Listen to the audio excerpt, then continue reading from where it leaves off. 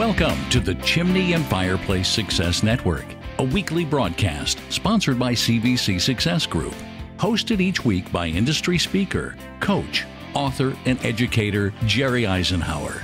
Our presentations are produced to assist business owners and managers in turning their business dreams into their business realities. And now, here is your host, Jerry Isenhour. Well, good morning, good afternoon, whatever time of day it is where you're listening in with us. And this is the CVC Tips and Tactics. And today, I got a couple members of the team on here because we wanted to share with you what each of us thinks are things that can make you successful. What's the tips? What's the tactics that we can share with you today? So we appreciate you being on with us. So Sheryl, let's start out with you. You've been doing a lot of interviews the last couple of days, pretty intensive in your interview process that you do for a lot of clients. So you probably picked up some tips and tactics. I know you had like 200 applicants for one job this week. What would you share with the people listening to us today? Basically, stay ahead of things. Don't let them get behind. You have to go at things forward. A lot of people tend to push things off that don't seem important. But, my biggest tip to anybody is pick the one most important thing that will make the day better and do it first. And that makes all the rest of it kind of slide by. So that kind of follows the book that Gary Keller printed, The One Thing, where you're concentrating on that one thing. So do you think that people get just so scattered because they're trying to accomplish too many things at one time? They do. And then they start pushing some of the important ones to the bottom because they're the huge projects. It's like, okay, I got my checklist. Let's get rid of all the little stuff. But then you're left at the end of the day with still the most important thing that you did. Then the procrastination kicks in. And I think that's a huge problem with everybody's procrastination a lot of times. But if you've got only the major stuff left that you're procrastinating about, you're farther behind the next day than you were today. That's it. So what about you, Brandi? What do you see? What would you share with people that you may have learned in the last week from dealing with our client base and with the real world and in your position at Fluesbrothers? What would you tell people that they got to stick down to if they're going to be successful? How much time do we have? When you told me what the topic was, I mind mapped a bunch of different. We got it. With all the value you got to share, you take as much time as you want. All right. I guess the first thing I would say is commitment, not motivation. And this kind of goes back to, I was thinking about this morning, it was 1 degree, negative, I think 12 wind chill here in Kansas City. And my routine is to get out of bed at 4 and go to the gym. And I did not want to get out of bed. I knew it was so cold out there. So I did not have that motivation. The motivation was not there. But what I did have was the commitment. And so motivation is going to always wax and wane. So get rid of it and just commit to what you're going to do. Don't be afraid to fail. So in business, in life, no matter what it is, you are going to mess up. You are going to make mistakes. You are going to take chances on projects and they're not going to work out. And don't be afraid of that because that's what actually makes us better. Jerry, I tell our clients all the time, I'm only able to coach because I've already done everything wrong. And I'm teaching you how to not do that. Go above and beyond. So especially in the workplace, I remember when I used to work at the hospital, I would get in before anybody else in the morning and get things prepped. And I was often the last to leave. And that was seen by the higher ups.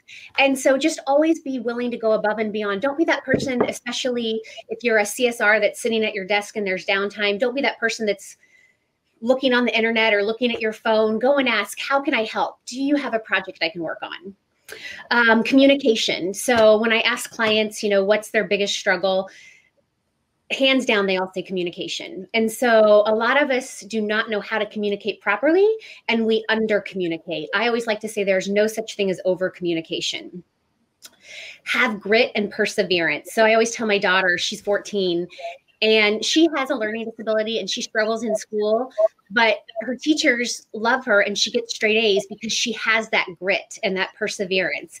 She knows she struggles. She knows she has to work 10 times harder, study 5 times harder on a test than any of her peers, but she does it because she has that perseverance. I wrote down volunteer, and this again can be for work or for home, but getting out in the community and volunteering. This is something that you can put on your resume that gets noticed when you're applying for positions. And this is something that it's going to make you feel better about yourself, and it's going to make you forget about whatever problems you have at work or whatever problems you have at home. Set boundaries.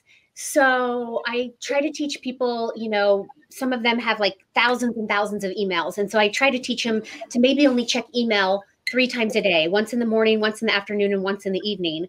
And if you're at work, set that time aside, put a sign on the door that says, do not interrupt. This is, more for the managers and owners, and set that boundary that you can't be interrupted right now. You are doing that task, and that's your boundary.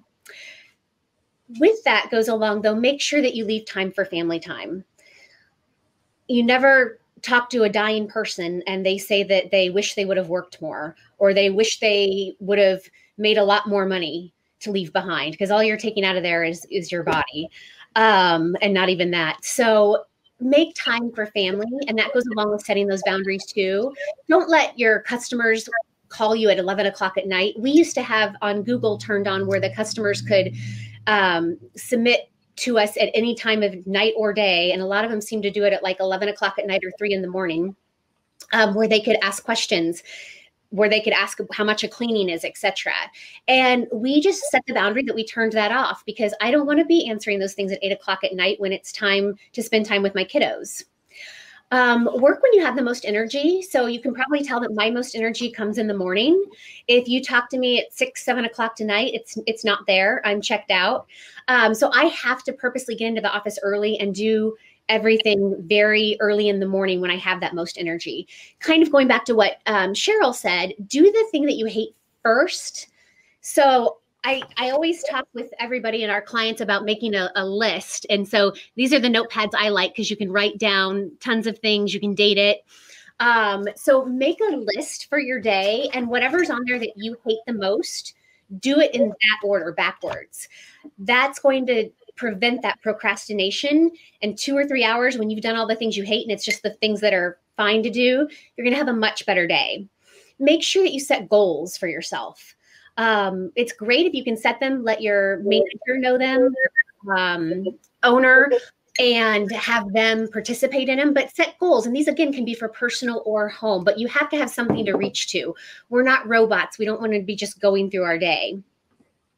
Mentor and be a mentor. So the NCSG has rolled out the mentorship program. Sign up for it and be a mentor. And you'll talk to people that have only been in the business for 6 months, a year, and they're like, well, I can't be a mentor. I don't know anything. Not true. You have something to give. I know that there's something that everybody can learn from you. That's the great thing I love about coaching, Jerry.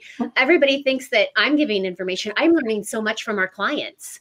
And that's what I love about it. I have more. Do you want me to keep going, or do you want to keep going? I'm loving this. I just made this huge list. But let's do this. Ladies and gentlemen, so you're aware. Brandi, tell them how long ago I told you we're going live. About 20 minutes before we went live.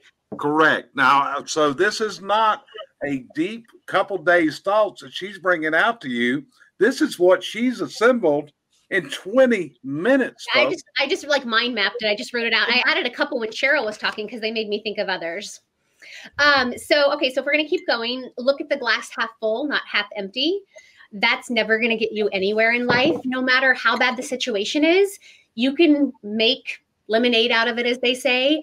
Sometimes we'll be having a bad day here. Maybe we've had a customer call in that was just grumpy. Maybe a technician had a problem on the job.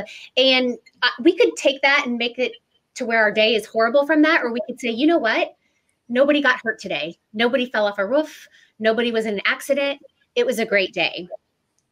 Work harder than your peers. And that goes back along with what we were talking about, coming in early, staying late.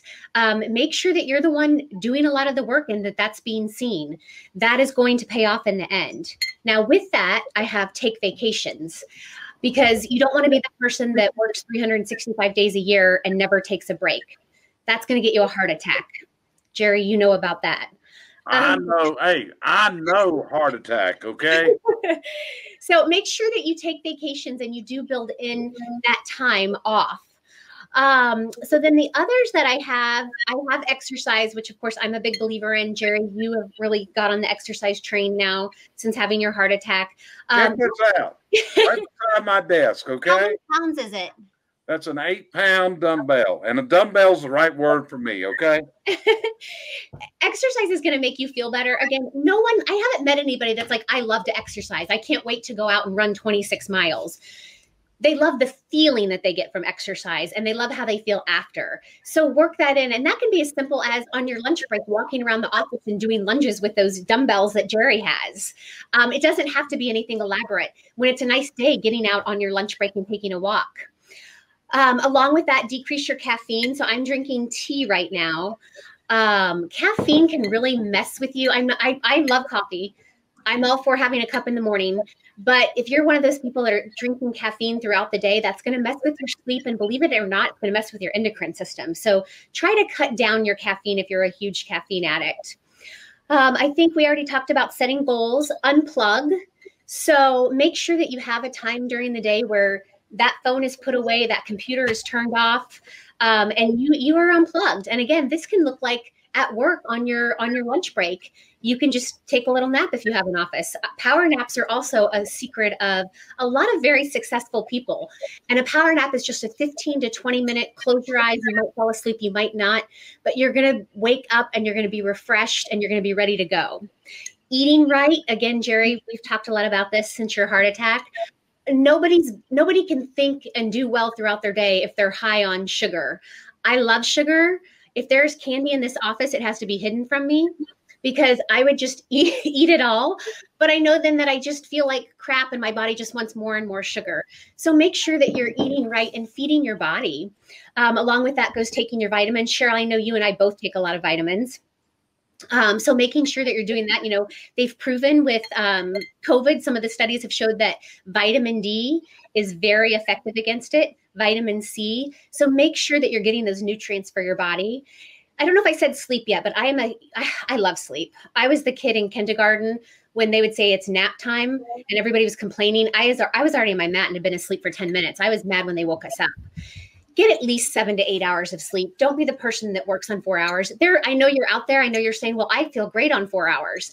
You may feel great, but what's happening inside your body is not great. So get 7 to 8 hours. If you can get more, great. I prefer 9. Read books. We talk about this a lot. The most successful people are reading books. I think I have a copy back here. I might have taken it home of your book, Jerry, which is a great one to read. But you have to be constantly filling your brain on your own with education. That can come through books. It can come through podcasts. Constantly be learning and improving yourself. And I think, believe it or not, I'm looking at my list, Jerry. I think that was that was all that I had. Okay, so Brand. I apologize. Keep clean. I'm sorry. I had one more. Keep clean. And what I mean by that is don't have your office to where you've got stacks and stacks of piles. I know people say they work well. They know where things are at. But I promise you, if you keep it more tidy and organized, you're actually going to have more energy. That was my last one, I promise. Okay, so Brandi, you just wrote that book I've been trying to get you to write. Once we get done, I'm going to tell you to send this to my editor. And I think you just wrote your first book. What do you think, Sheryl? I've been on her to write a book. I'm impressed. I think she should. I think it should do that because the thing is, a lot of times if we could just give Brandi first lead, you and I could just sit here and watch. That's it. So if you're watching us right now, if you agree that Brandi needs to write a book, put it in the comments. Because I've been pushing her on this for years. It was a hard time to get her started doing videos, and she has come out of that shell. And there you go. Brandi, please write the book, okay? There's your first request, okay? Other people join in here. Tell her she needs to write that book. She got so much information to share. So here's mine. Here's the thought process. Brandi, Sheryl, do you agree that we talk to clients all the time that are overwhelmed. Do y'all see that? Yes. Always. And what happens is they go off in all these different directions, all these different tangents, and they never get it accomplished. And, you know, I deal with clients with all types of personalities. And one of the clients that I deal with that really moves very rapidly sent me a list the other day. And it was all, Sheryl, it was all the holes in its business. Can you imagine this list, Brandi? If you wrote the holes down in Fluesbrothers on a list and you listed all those holes, all those fumbles, how many things would you list? I mean, I think everybody would have quite a few. The goal, though, would be to be working on those and have less and less each week. But Correct. they made the first step. They now have admitted their holes. Right. So this is what we had our coaching conversation on. And I told him what you've got to do is you've got to prioritize what is the biggest hole that you're falling into. And Brandi, you know, like we had joint clients, you and I have had conversations this week. And in fact, there's one that you, myself, and Sheryl, we had a joint conversation this week about a hole in their system. And that's what you got to recognize and come up with that strategy. Earlier this week, you and I had what I called a Kaizen meeting, which is where we pulled the management team together at a company and we went through the problem that they had, and then we had to keep them focused that we were meeting to come up with a resolution to that. And since that meeting, the person who took ownership of that task is now coming up with a really neat SOP of how to get there. But you know, it's got to be concentrated. Somebody's got to have ownership of that role. But that's what you've got to do. You got to analyze what your problems are. You got to analyze what's going on in your business. And from that point, you then got to develop the strategies to come out of that hole. You know, one of the great guys that I really admire, and Brandi, you recently got the opportunity to listen to him. You were actually a customer of this company, who is Tommy Mello at A1 Garage Doors. And I got Tommy to come in, and he talked to our client base in a group coaching call. And if you remember, one of the things that Tommy did is he shared about, just like you did, about all the failures you've had and where you keep coming up and learning from that standpoint. You know, it's like you bring up my heart attack. That was a recent failure, and that was chaos in my life. And I've got to change a lot of my habits. And the neat thing I've got these two ladies here that are behind me. It's like earlier, Brandi sent me a note, said she wanted to check out my exercise program. She wanted to know about my food program. In fact, she questioned a while ago, what's in that glass you're drinking, Jerry? Okay. So when you go there, but that's because they care about me. And that's what you've got to do if you're going to go and be that success. Those are the tips and tactics that is there. So Sheryl, what's your thoughts? Anything you'd like to add to this? I just want to see people move forward. Always look in the mirror in front of you or the window. Never look in the mirror and look back. We all tend to look back at the things we've already done. And the bad part is we're so stressed out, we make the same decisions again. Look forward, move in the right direction. I think that to me is one of the biggest tips that anybody ever needs to do. Quit looking backwards. Okay. And Brandi, what about you? Well, I'm a very visual person. So when you were explaining about the holes, I'm like picturing a boat and plugging up those holes.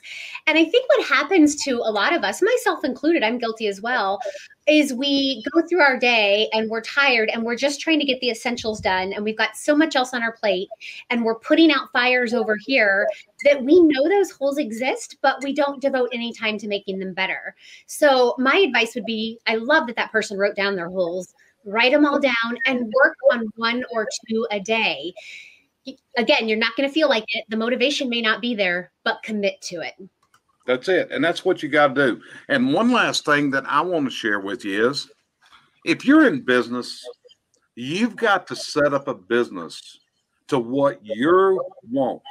And I see often people will be looking at other people's businesses, and they'll just, they want to get there. They want to be that person. But what you've got to do, and Brandi, I think you're an excellent example of you and Jeremy set what you wanted the size of Fluesbrothers to be. And there were definite reasons of why you did not want to exceed that size. And that's what a lot of times I see people they're doing podcasts and they're telling you, you got to scale, you got to grow, you got to grow.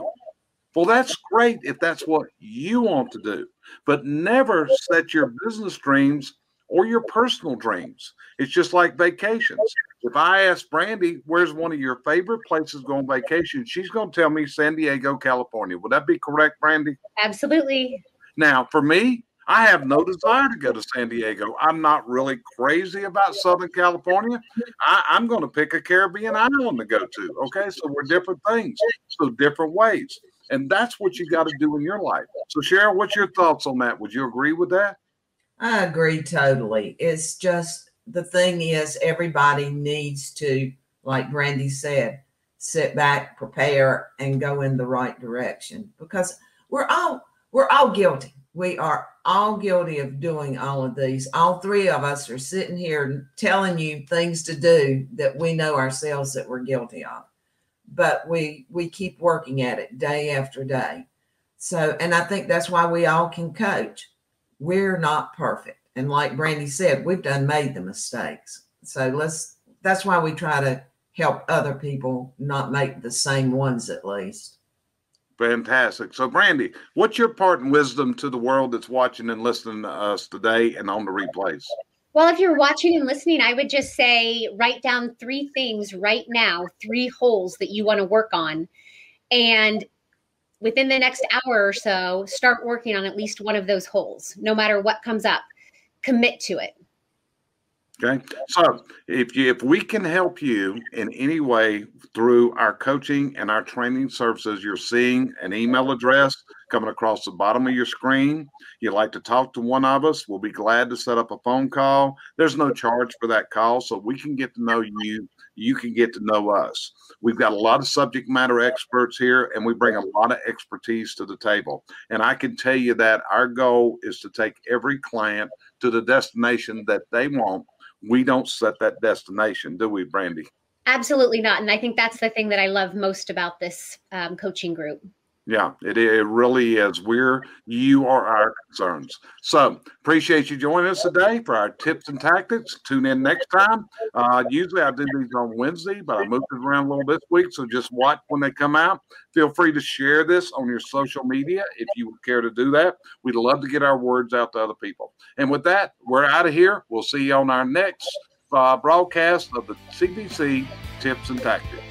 Thanks for joining us here each week at the Chimney and Fireplace Success Network, sponsored by CVC Success Group, providing you the coaching and educational outreach services you need to move to your dream destination in business and in life.